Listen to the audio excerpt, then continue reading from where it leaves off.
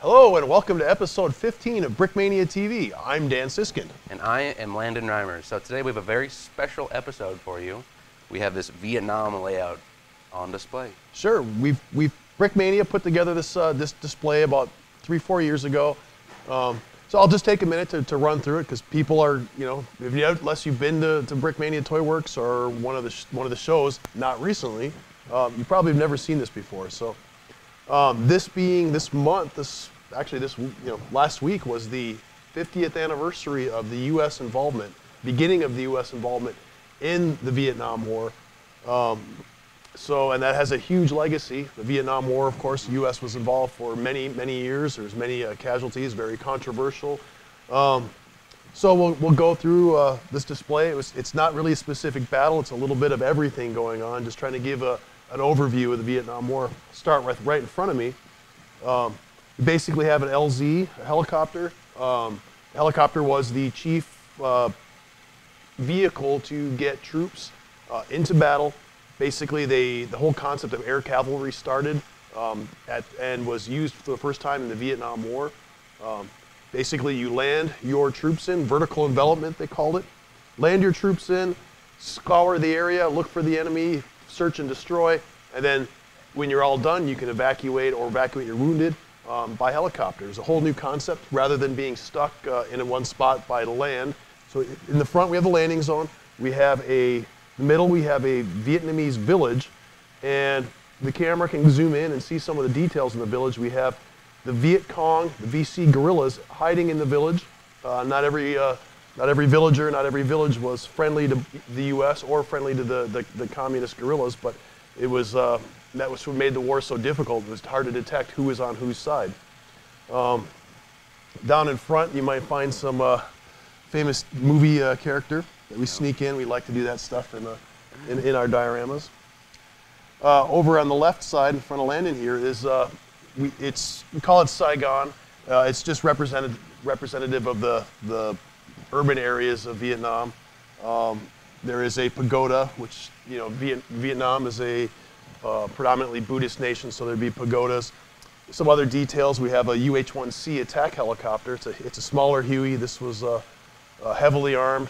When the Hueys, the troop-carrying Hueys would go into a landing zone, they definitely have some vulnerabilities to ground fire, so they made attack versions that could basically orbit around, look for enemy activity, and then neutralize it, protect the other helicopters and the troops on the ground. We have a bunch of vehicles. Many of these have been of kits of Brickmania previously. Some of them are current. The helicopters are current. Down there in the front, we have a PBR-1 patrol boat, just the same boat that maybe was famous in Apocalypse Now.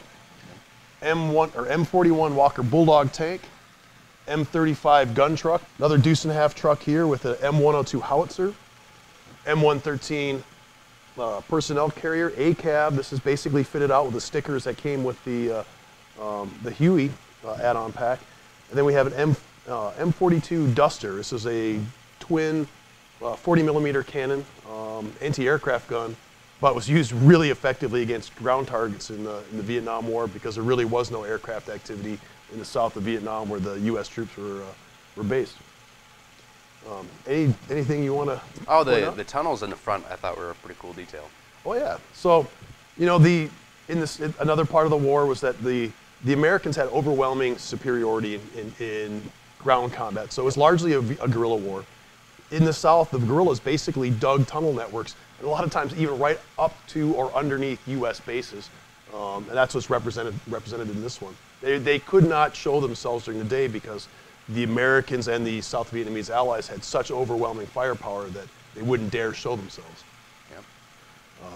Hopefully, now that this has been updated, cleaned up, it'll be on the road again, and you can come out and see it. We'll let you know where it's going to be. Yeah, it looks really cool in person, so check it out if you can. Yep. So with that said, I guess we should get on with some of the business we have in hand. Business stuff. All right. We have some restocks, right? Sure. Cool. You started out. So the first restock we have is the M4 Sherman, extremely popular kit. Got another batch made. Yes, this is one of the most popular models Brickmania's ever done. Yep. Sherman's always hugely popular, and this particular one, it has really cool features. like Brickmania track links. Yeah, the double wide track links. Yep. BrickArms M2HB, a custom pad printed tanker. Yep. It's not like our most fancy model, but it has all the basics at a nice price. Yeah. And in case your Sherman's feeling a little get a little superiority complex in the Sherman, we still have some Tigers left. Yep. So if you wanna, if you don't want to buy 3 or 4 or 8 Shermans, you could buy 1 Tiger, get the job done. Right, exactly. And a new release, we have World War II French infantry decals. There's 5 guys that you can make with this pack, so it's a nice army builder. And this is the early war French infantry. Okay. Right? It's a classic. Yep. Classic. Before the capitulation. Yes. What else do we next have? up, so there are 3 packs by BrickArms. So it is a zombie defense pack with a brand new printed face and a whole assortment of apocalypse-themed weapons, I guess. So this is an actual Citizen Brick zombie head too. Oh, is it? It's Oh, not nice. just, it's Yeah, not, I didn't notice it's- that. Yeah, so that was cool. Yeah, that was a nice add-on.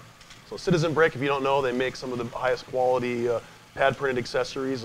We use them in some Brickmania models. Yep. We recommend their stuff. Always good stuff. products. Cool. Next up is a World War II weapons pack, and it's kind of a general assortment of Allied and Axis stuff. So A really good starting Yep. point. If you don't know where to go to start your armies, that's got a little bit of everything. Would get you started. If you're doing like some stop motion, everything you would need is in that pack. All right, and finally we have a new sci-fi pack. So again, another assortment of just space weaponry. So a lot of it's made up, not by, it's like sci-fi. You might cool recognize stuff. it, some Might video recognize it. games, some Can neither confirm nor deny. space war, Space themed ring. movies. And there's a chrome classic ray gun in there, which is super cool. So Yeah. check that out. Yeah, we tried to order some of those for our store recently, and they somehow weren't available. And I think I know Oh, I why, wonder because why. they're all in the sci-fi packs now. It's pretty cool. Hasn't been a new sci-fi pack from BrickArms in years. Yep. And the selection in this one is way cooler than anything previous. So another new release, actually re-release this week. We're bringing back the Japanese Type 92 mountain With a gun. figure. Yep. And to go with that, we have a Oh, it's actually the figures are on sale actually right now. yep Japanese. To go with that, yeah. Yep, Japanese Type infantry. 100 infantry. So pad printed with a BrickArms Type 100 and olive pot helmet. Yep, he's marked down to go with your Type 92 mountain gun. I guess we do have a couple of specials. I guess I'll just hold them up. Camera guy can zoom in on them maybe at some future point.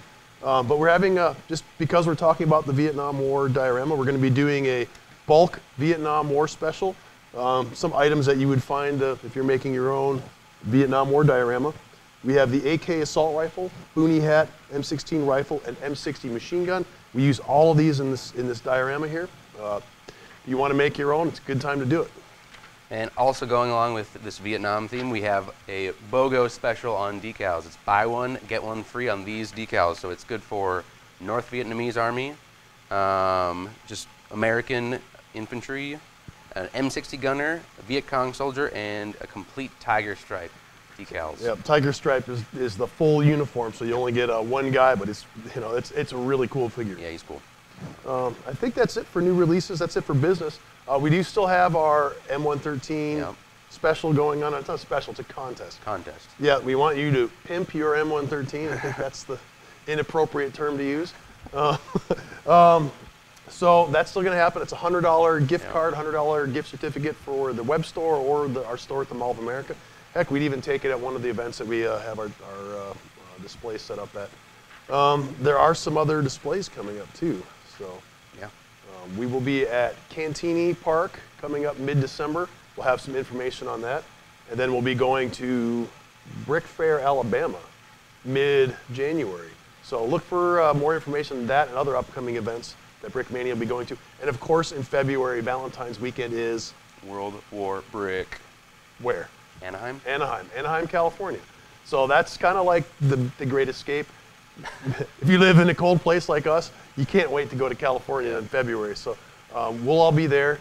That's our big, we don't have any hard time finding volunteers at Brickmania to come to World War Brick. A lot of fun, Anaheim. a lot of fun. We have a great time, lots of games. This is where Brickmania and BrickArms and GI Brick, we get together, we control everything about this convention, so we get to play all the fun games that we want to play, have all the displays that we want to display. Yeah, it's all the cool stuff, none of the crap. All the cool stuff, none of the crap, yeah. Yeah. So check it out. Yeah, check it out. You have anything else to add? I got nothing. All right, I guess that we're done with episode 15. We'll see you next week, same time, same place. Yep. Thank you for watching. Yep.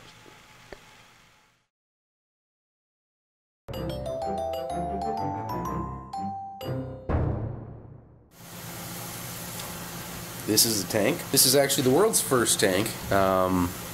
It was made in 1776. It's a very famous date. It's when the world's first tank was made. One thing that's very unique about this tank is actually that it shoots. I don't know if you knew this, but most tanks actually do not shoot.